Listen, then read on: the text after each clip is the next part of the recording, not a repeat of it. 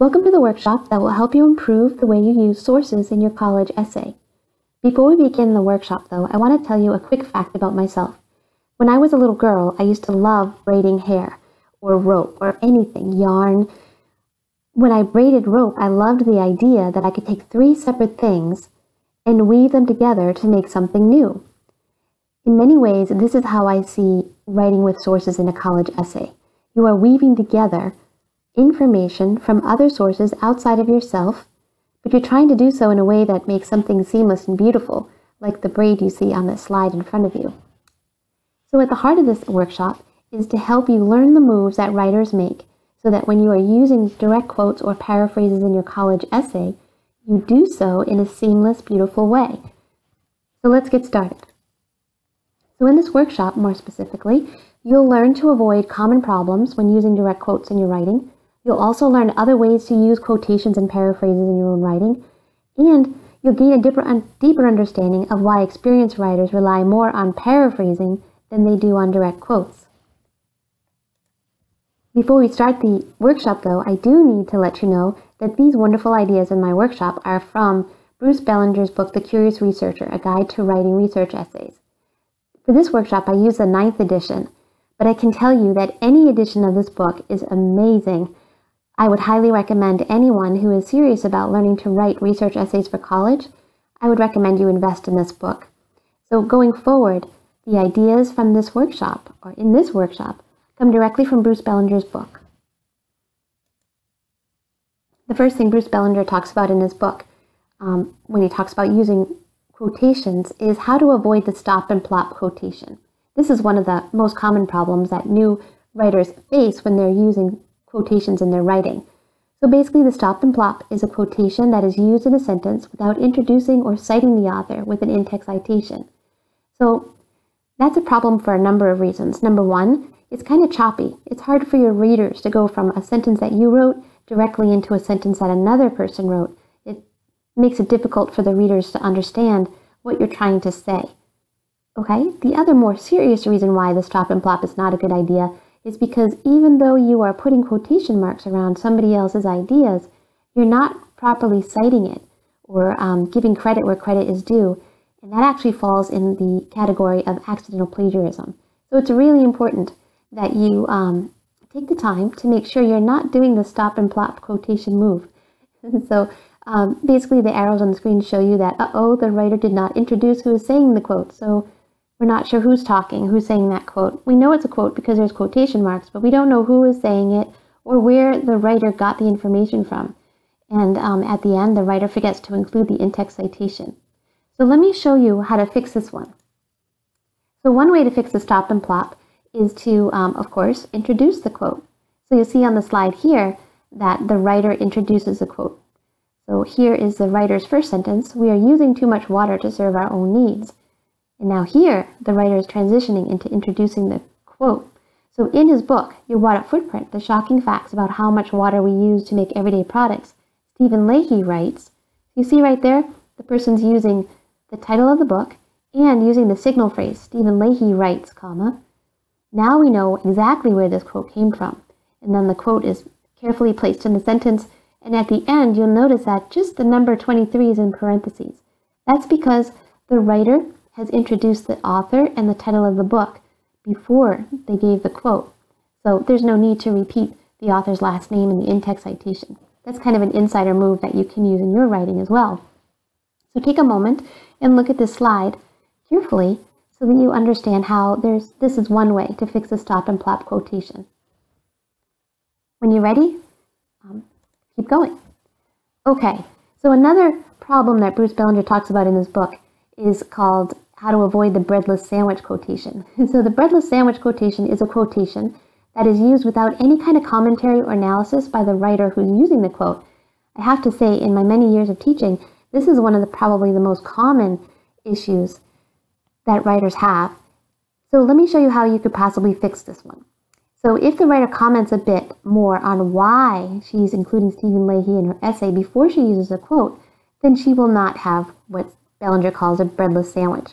So now, notice how in the passage below, she's showing who Stephen Leahy is and why his insights are important before she uses his quote. So if you take a look at that paragraph, you'll notice that it's a bit more improved than the one that you just previously saw, where the writer just simply introduced the author and the book. So notice how it changes. We're using too much water to serve our own needs. Environmental journalist Stephen Leahy has dedicated his career to raising awareness about our dangerous use of natural groundwater sources like lakes and aquifers. So this is great. Right here, she's introducing who Stephen Leahy is, establishing him as a credible source, and now she's going to move into why she's including his insights in this particular paragraph in her essay. So he argues that we are using these water resources too quickly. In his book, Your Water Footprint, The Shocking Facts About How Much Water We Use to Make Everyday Products, Stephen Leahy writes, even with seemingly vast sources of fresh water in such bodies of water like Lake Baikal in Siberia, the deepest lake in the world, and Lake Superior, the largest, the amount of water we take is far more than what is replaced naturally. So you can see how in this one, the stop and plop is also greatly improved, and so is a breadless sandwich, because what's happening is the author is taking the time to fully introduce who her source is and why his insights are important before she gives us a quote. This is a great move that experienced writers make. So take some time to look at this slide and see how this move is improving her paragraph even more. And when you're ready, come on back to the video. Okay, so this is another common problem that I see in students writing, and it's a hard one. So let me explain it to you. The kitchen sink quotation. You want to avoid this one. This is when you have a very long quote in your paper that explains many ideas, and having a long quote in your essay is going to overwhelm your readers because it's a lot of information for them to go through. So keep in mind that when someone's reading your essay, they haven't done all the research that you have done. So they're not as familiar with this topic as you are. So your job as a writer is to make sure that anything you put in your paper, any direct quote or any fact, any idea that you learned from one of your sources that you use in your paper, your job as a writer is to make sure your readers are comfortable with this idea.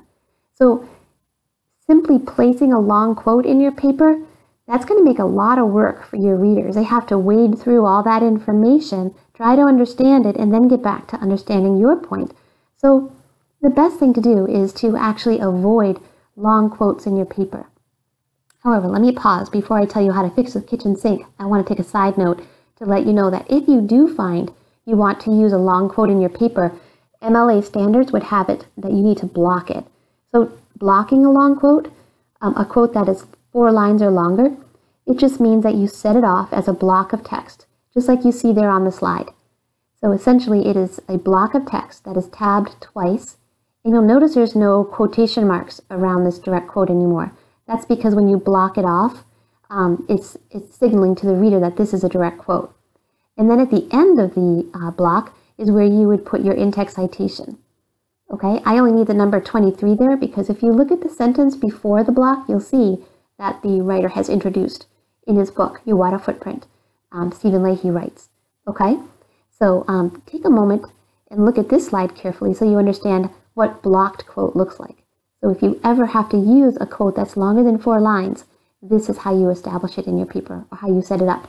Okay, when you're ready, keep going with the workshop. Okay, so let me get back to showing you how to fix a kitchen sink quotation.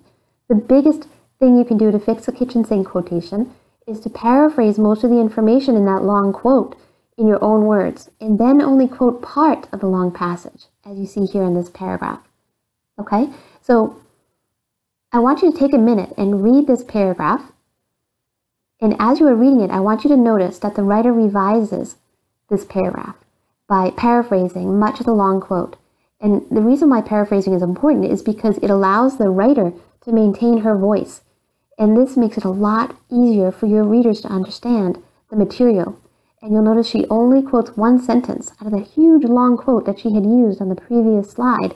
Now she's only using 1 sentence because she's paraphrased all the other information.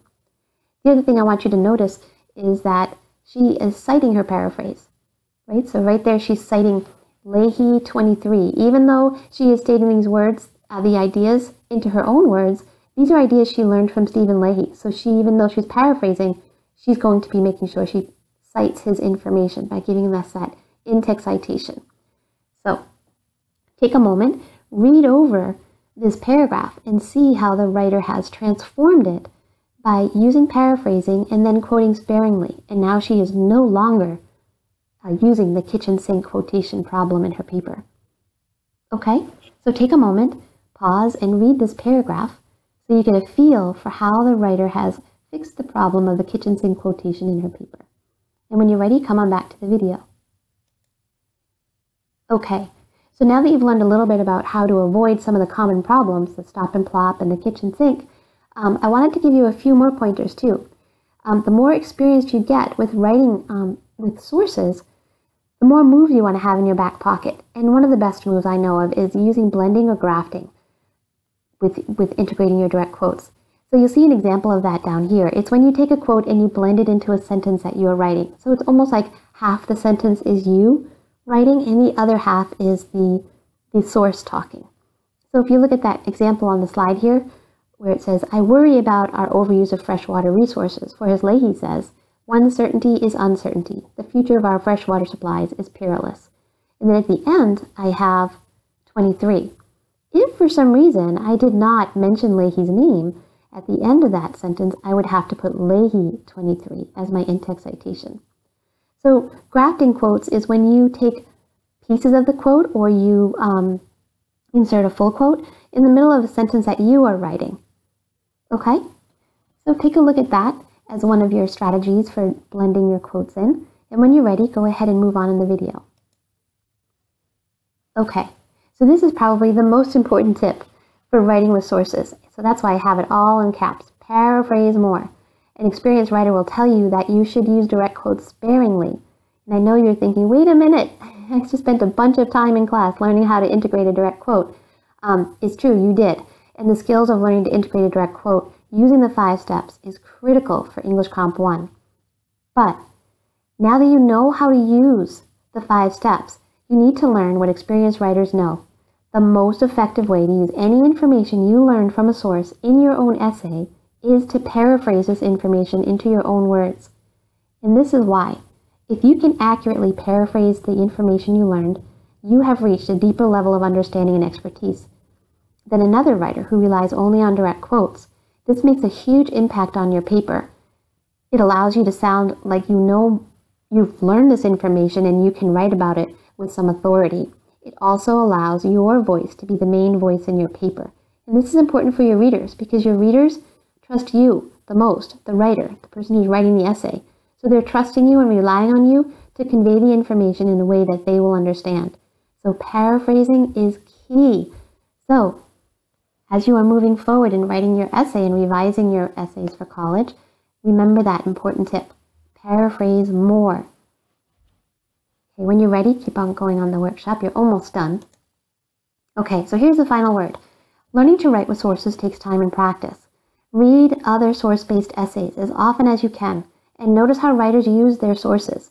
Pay attention to when other writers use quotes and why, when they use paraphrases and how often. You'll see that they use it a lot, and when they use more than one source to develop a paragraph.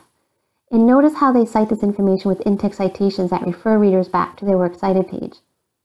The bottom line is this. You want your source-based essay to sound like you. You want your voice to be the consistent voice in the paper, so carefully integrate your direct quotes and rely on paraphrasing more and more and more. Okay, I hope these tips have helped you. Good luck revising and writing your college essays. Bye!